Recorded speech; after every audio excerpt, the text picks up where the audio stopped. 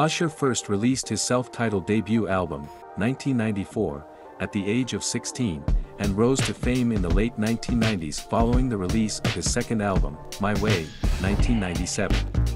His third album, 8701, 2001, saw him win his first 2 Grammy Awards for Best Male R&B Vocal Performance consecutively in 2002 and 2003.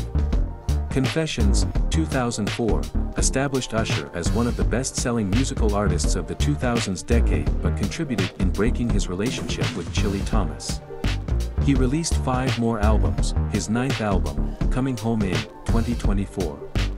His personal life has also been a roller coaster, from dating Naomi Campbell, to marrying Tamika Foster. He has 2 sons with Grace Miguel, to divorcing both of them.